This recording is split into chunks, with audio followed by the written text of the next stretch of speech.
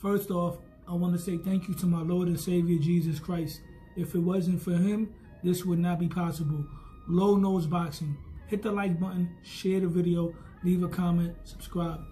If y'all been living under a rock somewhere, y'all would already know that Betterbiev is officially the undisputed light heavyweight champion of the world.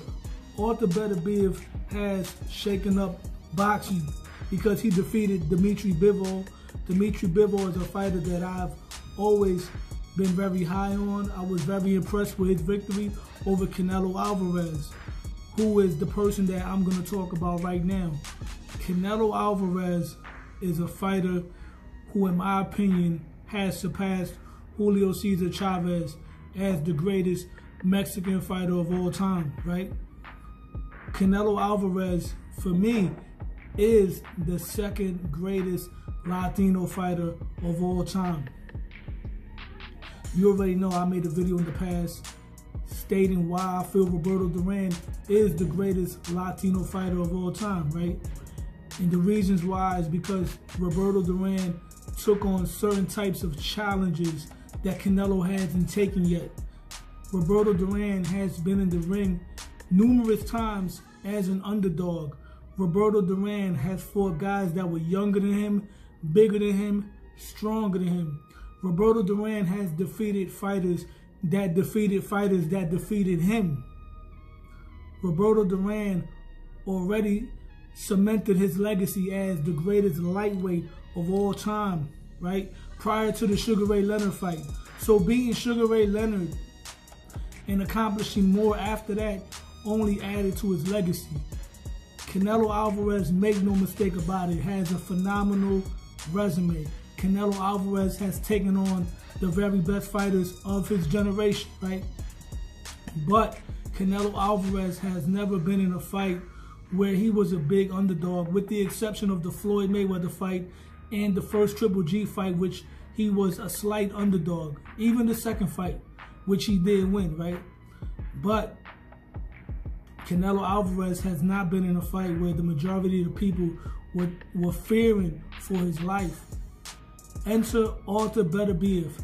I've spoken to my boxing friends. Shout out to Troy King Killertainment. He definitely knows his boxing. Follow him on killertainment.com.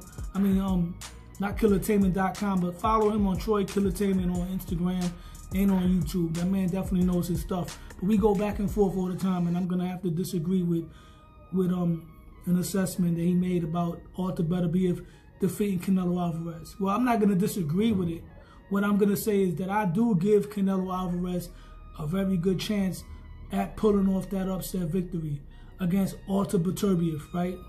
The reason why I say that is because despite the fact that Betterbiev has established himself as the top dog at 175 and possibly pound for pound, maybe the biggest puncher in boxing, or at least top 3, Canelo Alvarez has the skill set to get the job done. But in order for him to get the job done, he's gonna have to bring out all his tricks. He can't just come forward behind a high guard. He's gonna have to bring back that upper body, lower waist movement, the head movement, counter punching to the body to slow the big man down. Going into that fight, Canelo Alvarez would definitely be an underdog. And if he were to lose that fight, I wouldn't be surprised. If he were to pull off the upset, I wouldn't be surprised. You already know how I carry it. I gotta go into my historian bag right now. Roberto Duran took on Barkley, right? Roberto Duran was the smaller guy, moving up in weight. And the similarities are there between Roberto Duran versus Barkley and Canelo Alvarez taking on Betterbiev, right? Both Betterbiev and Barkley conquered the fighters that conquered the guys I'm talking about. Betterbiev defeated Betterbiev, who defeated Canelo Alvarez. Barkley knocked out Tommy Hearns, who had knocked out Roberto Duran. So imagine what the odds were going into the fight. People must have been fearful for Roberto Duran's life, right?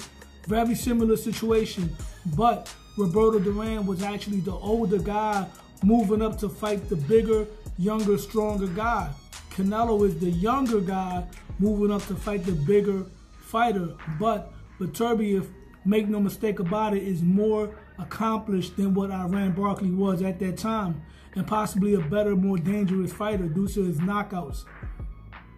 So if Canelo Alvarez were to go to 175 and defeat Betterbiev, the conversation of who is the greatest Latino fighter of all time definitely has to be revisited. I'm not saying that Canelo would overtake Duran, but that will be a better conversation. That's a fight that we need. Canelo Alvarez versus Betterbiev. And if that fight were to happen, I don't want to hear people try to slander Canelo Alvarez no more and say things like, oh, Canelo's ducking David Morrell, he's ducking David Benavidez. Betterbiev is more dangerous and more accomplished than David Morrell and David Benavidez put together. Now, like I said before, Canelo Alvarez is going to have to utilize all of his slickness. You can't just go in there bulldozing guys, especially a bigger fighter like Betterbiev, who has physical advantages and power and height. Remember, Roberto Duran, as a smaller fighter, was bulldozing everybody as well. As he moved up in weight, he tapped into more of his boxing skills. And when he fought Barkley, Roberto Duran put it all together. He utilized the feints, he utilized the head movement, the counterpunching, the body shots. He was even able to drop Barkley because Roberto Duran was the kind of fighter that was able to carry his power to higher weight classes. Canelo Alvarez is a certified legend, but this is the difference between being a legend and being an all-time great and immortal. Canelo Alvarez versus Betterbiev is the fight to make. It's a very dangerous fight. A lot of boxing experts feel that Canelo Alvarez has no shot. But boxing is the theater of the unexpected. And these are the type of fights that when you win, you become an immortal in boxing. You become a legend like Roberto Duran, like Sugar Ray Leonard, like Muhammad Ali. These are the fights. Canelo Alvarez has done so much in his illustrious career. A win over Betterbiev will be the icing on the cake to an already legendary career. With that being said, hit the like button, share the video, leave a comment, subscribe to my channel, Low Nose Boxing, because Low Nose Boxing. You like how I implemented that defense as well, right? I'm out.